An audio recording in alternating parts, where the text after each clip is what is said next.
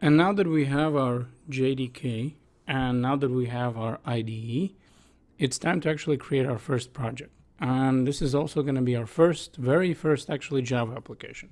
So we're going to just go over here, right? And there we have a create new project. We're going to click it over here. And once you can see over here, if this one is going to be highlighted, we're going to be creating a new module, right? But we just need to make sure that our SDK, right, is actually the path that we said before, right? Because if you'll have no SDK, this is not going to be working, right? So over here, what we're going to do is we're just going to click next, right? And then we have an option with the checkboxes, create project from the template. And we're actually going to skip this. Now in later videos, we're actually going to be using this option, right? But from now, we just would want to create everything from the start. So I'm going to click next over here. And then over here, it asks for a project name, right? So I'm going to say over here, greeting, right? Because over here, you can see that this is going to be desktop Java tutorial greeting, right? This is going to be our project name. This is the folder that we're creating, right? And this is in the desktop. Now, obviously, you can create your project whenever you would like, right? It's just easier for me to actually create it in desktop so we can see what we're doing, right? Then over here, we're going to click finish. And over here, now we have two windows, right? We have a left one, right? This is going to be the projects over here, right? And for now, we just have only one. But obviously, as we're going to be moving along, there's going to be a few more classes and everything over here. And over here, this is going to be the editor window. So what we're going to do over here, you can check it out, right? We have the greeting folder, and then over here we have a source. We go to the source, and we do over here new, and we say new Java class, right? And over here, I'm just going to say this is going to be hello, right? So the name is going to be the hello, and once I click over here, okay, you can see that actually in the source, right, I have already a new file, hello, right? Hello.java. And over here, this is going to be the class name Java. And that's actually on purpose, right? They need to match. And Java is case sensitive. So here, if I change this to, let's say, hello like this, you can see that it's spitting everywhere that there's something wrong, right? That it's all red. And what has happened that they don't match anymore, right? So what I do over here, that this is going to be public class hello over here, right? And the same as hello.java, actual file name, right? And over here, we're going to type our first method, and which is going to be the main, and then we're going to have a method of println, right? And don't worry about them right now. Don't worry about the classes or methods, right? We need to start everything from the scratch, right?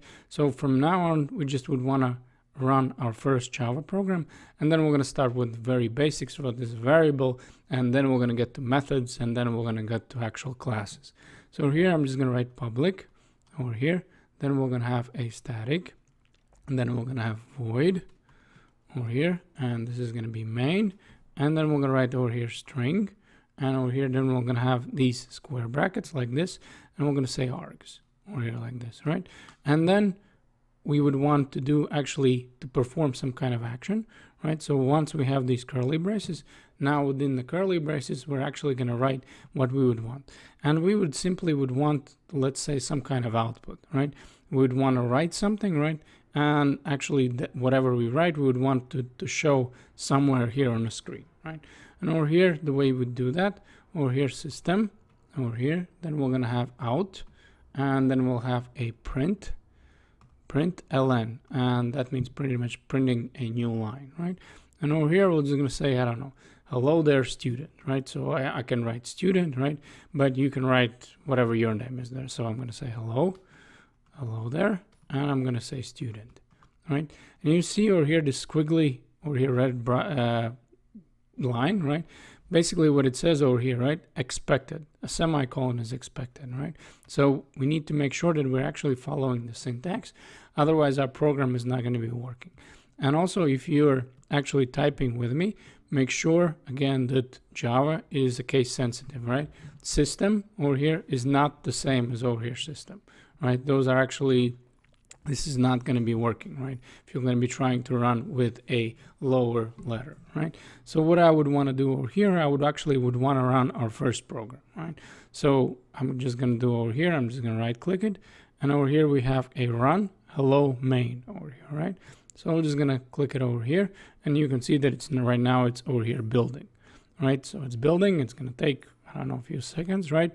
And over here, you can see that on the right hand side, probably for you, you're going to have it in the bottom, right? In the next video, I'm going to show you how to navigate in IntelliJ, right? But probably over here for you in the bottom, you'll have the same thing, right? You'll have a hello there student, right? So let's test it out. Let's write it this one with the system, right? So let's leave it like this and let's actually run it. And you can see over here this exclamation mark right away, right? And you can see that as it's actually building, right? You can see over here, Java package system does not exist, right? Error on the line 3 over here, right? So this is what I'm talking about. If we're not going to be following the syntax, right, our programs is actually not going to be running. So what I'm going to do over here is I'm just going to get rid of this screen again, right? And again, we're going to click over here, run, right? And now this should be running again. Everything is fine. So hello there, student. And obviously we can type whatever we would want over here, right? So let's say hello there, I don't know, people, and the rest of the world, right? Of the world, right? So basically I could write a novel over here, right? And as long as I haven't changed anything with my syntax, this should be working and everything should be fine. Now also, just to quickly show you, over here you can see, right, that we have a source, right? And this is out, right? And if you noticed, we actually didn't have this folder before, right? And if we click over here, now I see production, greeting, and hello class, right? And this is the actual compiled class, right? This is not the code over here that we actually created.